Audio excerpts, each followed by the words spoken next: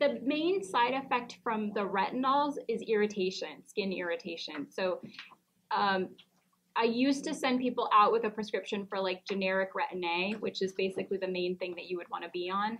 And it's harsh though. It causes a lot of irritation, redness, peeling, dryness, and often you get adjusted to it, but it's still very harsh for most people's sensitive skin. So now we have this retinol product that's extremely gentle, and I carry it here because you have to, it's out of pocket no matter what. So I decided that it's such a good product, I wanted to have it here.